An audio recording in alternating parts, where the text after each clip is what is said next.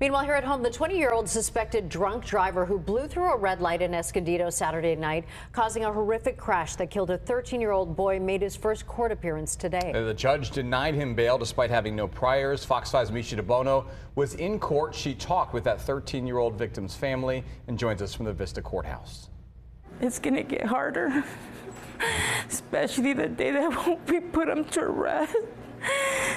Sometimes I'm in shock still. I can't believe it.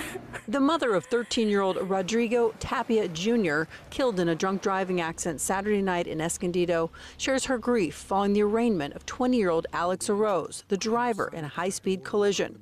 Her daughter, the defendant's girlfriend, also in the car. I can't imagine how he was feeling when he was coming down the hill. He told him to stop. My daughter did too, and he kept on pushing the gas pedal.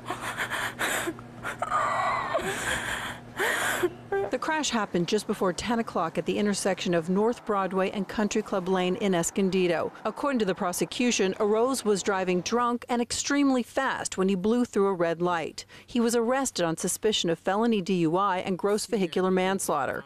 Officers said that he showed no remorse when asked 6 times. The fact that he has complete lack of remorse, the fact that he shows no regard for public safety when he was speeding through a 40 miles per hour posted zone. He was speeding between 91 to 119 miles per hour. The defense asked for no bail and supervised release with an alcohol monitoring device. The prosecution asked bail to be set at $500,000. The judge had other ideas.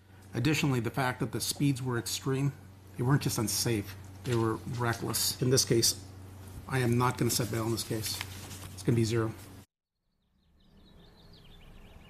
And the mother acknowledging that Arroz, he's ruined his life. She feels bad for that. But also her daughter out of the hospital, but she has lost her brother and her boyfriend. Arroz, meantime, will be back in court on May 15th. Again, the judge set no bail. From Vista, I'm Misha DeBono. Tragic for everyone all around. Misha, thank you.